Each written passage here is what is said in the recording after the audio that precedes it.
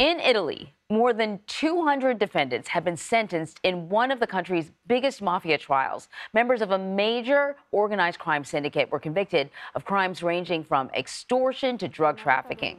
They were sentenced to a combined 2,100 years in prison. So Chris Livesay is joining me now from Rome with more. Chris, when I started to read about this, I thought, I can't believe I haven't heard about this. It's got to be a huge story in Italy. Bring us up to speed.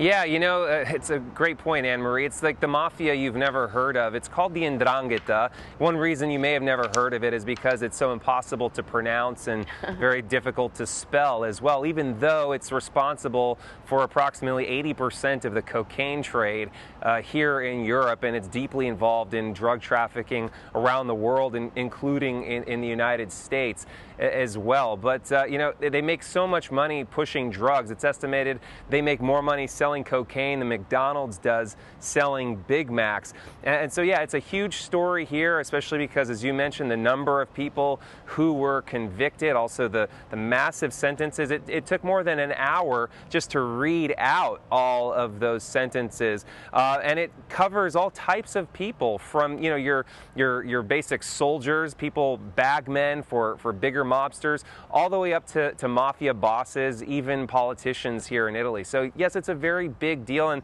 I have to stress, not just in Italy, but this is a global enterprise.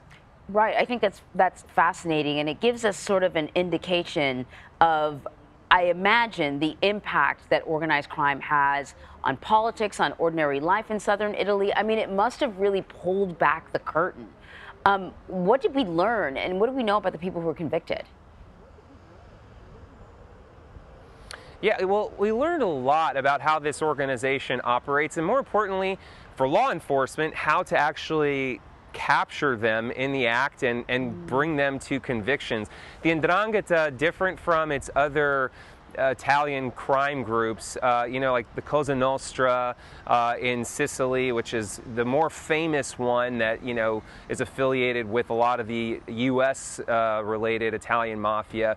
And then you have the Camorra. There's an HBO Max series called Gomorrah that's dedicated to them. So those are the two more known Italian mafias. This one is less known, and one of the reasons is because they do a very good job of maintaining a low profile. They're extremely tightly knit in these family-based clans, and because of the familial nature of these clans, people are very unlikely to rat on their fellow mobsters. But the way that the law enforcement honed in on this group was by focusing on one province in particular, known as Vibo Valentia, and just by concentrating all of their efforts on this one province, and not just by focusing on the mob bosses, but also on all of the other businesses that feed into this mafia, as well as politicians from all levels. They were able to choke them off from all of their commerce and eventually turn over